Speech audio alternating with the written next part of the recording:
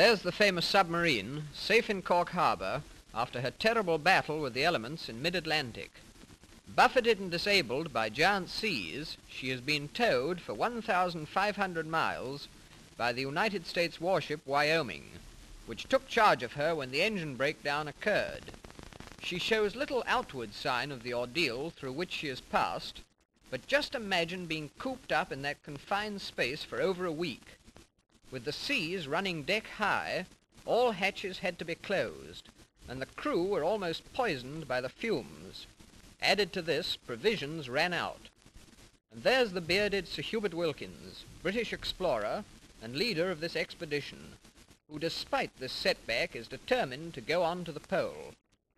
The Irish people gave him and his crew a great welcome, presenting them all with blackthorns and other mementos. But what they wanted most of all was a real night's rest.